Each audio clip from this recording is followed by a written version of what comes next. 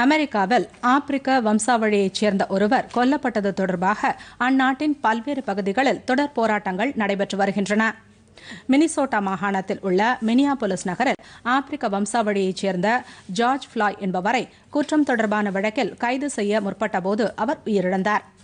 காவல்துறையினரின் வன்முறை காரணமாகவே அவர் உயிரிழந்ததாக கூறி நியூயார்க், லாஸ் ஏஞ்சல்ஸ் உள்ளிட்ட பல்வேறு பகுதிகளில் போராட்டங்கள் வெடித்தன. கொரோனா தொற்று அதிகரித்து வரும் நிலையில் இதுபோன்ற போராட்டங்களால் பெரும் தொற்று பரவல் ஏற்படும் என சமூக ஆர்வலர்கள் கவலை தெரிவித்துள்ளனர். நிலையில் தொடர்ந்து 4வது நாளாக இரவு பகல் பாராமல் போராட்டக்காரர்கள் காவல்துறையினரை கண்டித்து பல்வேறு போராட்டங்களை நடத்தி வருகின்றனர்.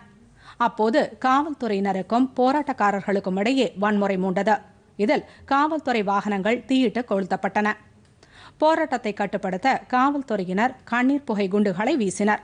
இதனால் நாட்டின் பல்வேறு பகுதிகளிலும் பதற்றம் நிலவி வருகிறது.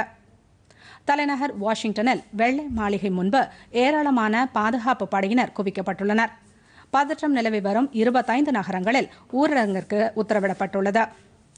அமெரிக்காவில் காவல்துறையினரால் ஆப்பிரிக்க வம்சாவழியைச் சேர்ந்தவர்கள் கொல்லப்படுவது தொடர்கதையாகி வருகிறது. இந்த நிகழ்வு தொடர்பாக காவலர்கள் 4 பேர் கைது செய்யப்பட்டு அவர்கள் மீது விசாரணை நடைபெற்று வருகிறது. பொதிகை செய்திகளை யூடியூபில் TamilNews தூர்தர்ஷன் என்ற சேனலிலும், ட்விட்டரில் TamilNews தூர்தர்ஷன் @DDNews சென்னை என்ற பக்கத்திலும் காணலாம்.